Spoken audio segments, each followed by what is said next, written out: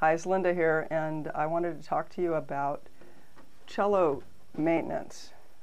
When we have our cellos in our house is heated, it's cold, the air gets really dry, and a common problem that we have is seams opening.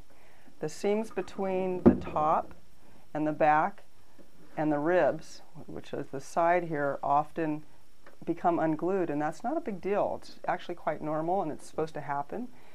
We use a hide glue that is not super strong, and that's intentional. You don't want them glued together too aggressively, because if it is and the wood shrinks, cracks can occur on the top.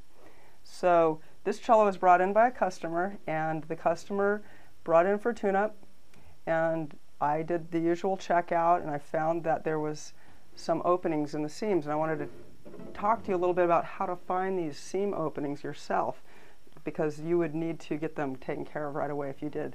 So what I do is I tap on the cello, and you should hear a real solid sound. But as you work your way around the edges, there's a sound very typical of a seam opening.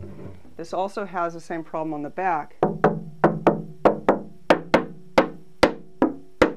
Right through here, it's also open.